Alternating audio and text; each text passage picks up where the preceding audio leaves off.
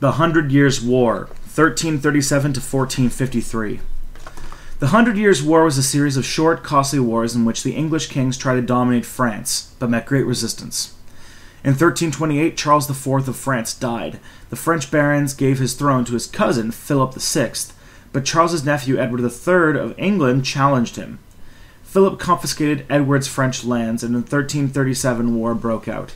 At the start of the conflict, which actually lasted 116 years, the English defeated a French fleet in the English Channel at Sluys and invaded France, winning a major battle at Crécy and capturing Calais. Both sides ran out of money and had to agree to a truce, which lasted from 1347 until 1355. In 1355, a fresh English invasion took place, led by Edward's heir Edward, whose nickname was the Black Prince. He won a resounding victory at Poitiers. The Treaty of Béthingey in 1360 gave England large parts of France, but a new campaign followed and English lost most of its French possessions. In the late 1360s, both thrones were inherited by children, Charles VI of France and Richard II of England. Richard's uncle, John of Gaunt, or Ghent in Belgium, his birthplace, ruled for him. In 1396, Richard II married Charles VI's daughter, Isabel, and a 20-year truce was agreed.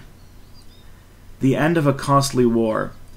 After a long truce, the war began again in 1415. Henry V, England's adventurous king, revived his country's claim to the French throne. England still held Calais and parts of Bordeaux.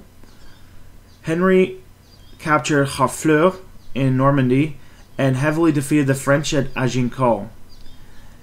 Henry then occupied much of northern France. Charles VI made him heir to the French throne in 1420. He also married Charles's daughter, Catherine of Valois. Henry died just 15 months later, leaving the throne to his infant son, Henry VI. Charles VI died soon after. In support of the claim, Henry's uncle, John, Duke of Bedford, besieged Orléans, and French forces led by 17-year-old peasant girl Jeanne d'Arc successfully defended the town. Jeanne claimed that she saw visions of and heard voices telling her to free France. She escorted the new but uncrowned king, Charles VII, to Rheims to be crowned.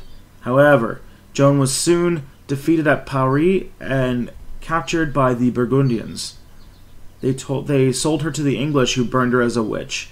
Sporadic fighting went on for some years afterwards. The French recaptured their lands by 1453, ending the war. Only Calais remained English.